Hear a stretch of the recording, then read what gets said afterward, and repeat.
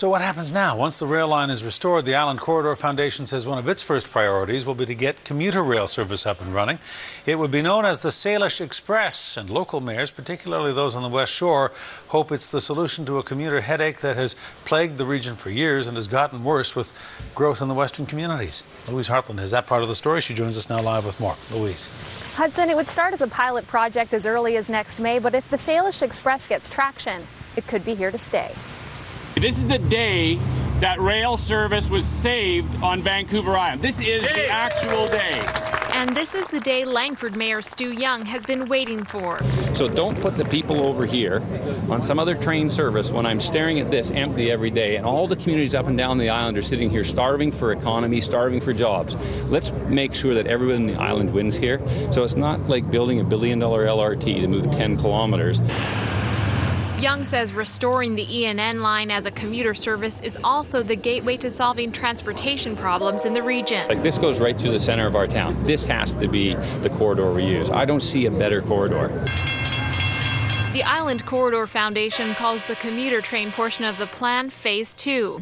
But Graham Bruce says it is starting to build a business plan now, connecting key players to ensure the line is a success. I would hope that we could put a plan together and get it back to this area, say by September, maybe a little bit earlier. A lot of the data is already there.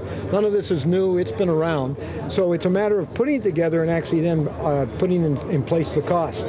Some of that data came from a joint report with BC Transit. And we found that there is no business case for running a commuter interrail service. BC Transit says the Salish Express doesn't make financial sense. Conventional bus and the service for BC Transit is $94 an hour. An interrail service that we did in the study with the Island Corridor Foundation was between $757 an hour and $1,257 an hour.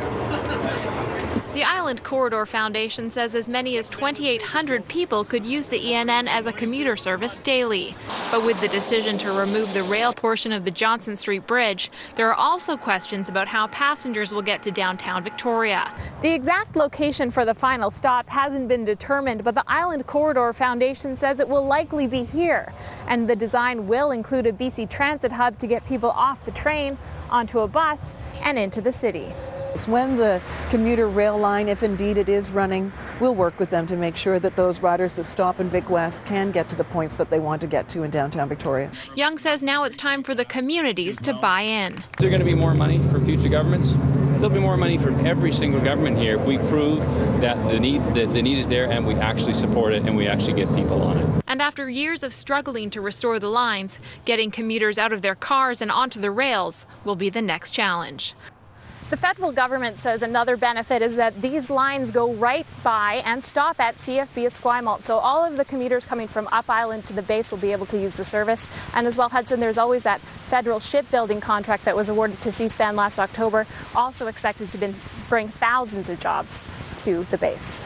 All right, Louise Hartland reporting. Louise, thank you. You're welcome.